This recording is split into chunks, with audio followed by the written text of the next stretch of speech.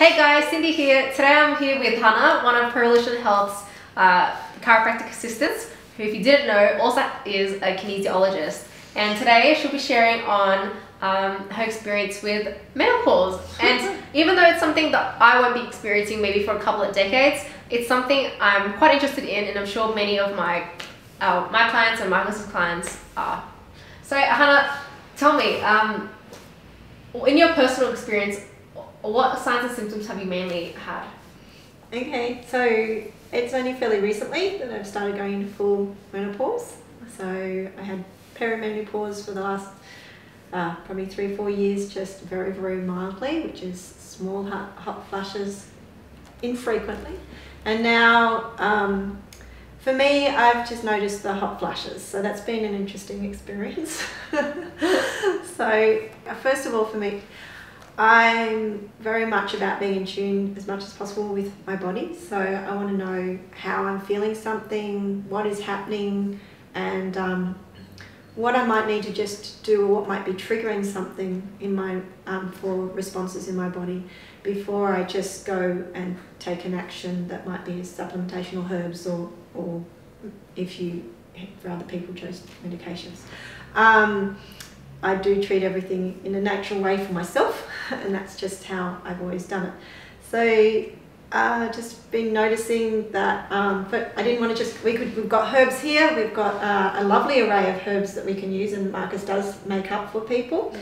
And I know that the yarrow was really effective for me just during perimenopause, but I didn't want to just, it wasn't making much effect for me just taking it intermittently like it was before.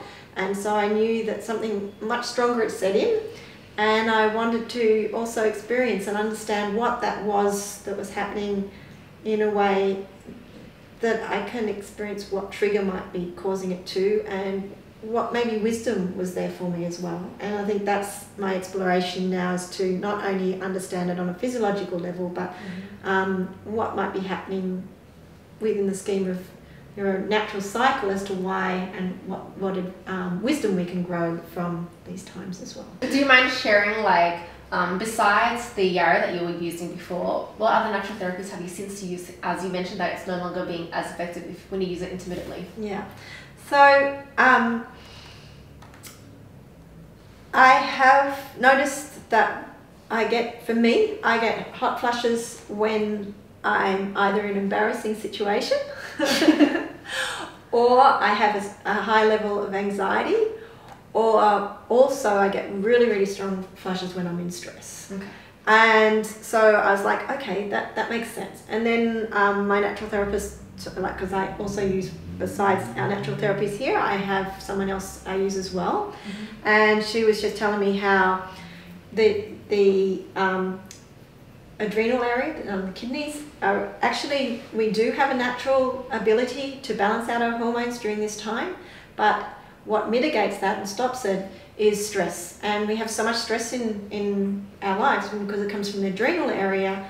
Our body isn't able to overcome that. It has to deal with the adrenal stress, and therefore it can't deal with balancing the hormones.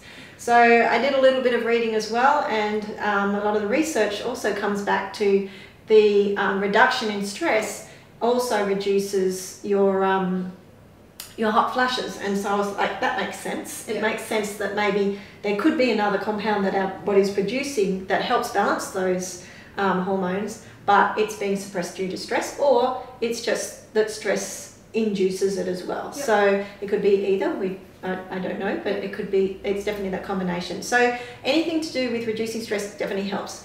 Obviously, stress produces certain hormones in your body as well, and so doing exercise helps reduce those. Therefore, it does help reduce the effects of the hot flushes. They'll be milder and less frequent, so very important to keep up exercise. Also, relaxation, that helps to reduce your stress. There's a lot of stress and anxiety and fear in society at this present time, so it's really important. It helps you on so many levels as well, but definitely it allows you also, doing relaxation, to be more in tune with your body as well, and healthy diet and good nutrition, and anything else that allows for that relaxation is definitely going to help. Awesome. We've got obviously herbs you can take as well, and Marcus definitely can probably tailor exercise programs for you. And we have a beautiful setup, which is newly set up massage chair and the brain tap. Yeah, brain tap, which would also assist in relaxation and de-stressing. So there is a lot of changes that are going on in your brain and your body during this time. I'm still learning. Yeah. So it's a journey, and I'd love people to share their journey and what they understand about it and what helps them. I know that different health conditions and different body types it's affected differently, and it's a very individual. I mean, even our modern medicine has learnt that it's a very individual to each woman as to how therapies work. Awesome. Thank you so much, Hanna, for sharing. It really has given you a lot of wisdom. And I'm only at the start.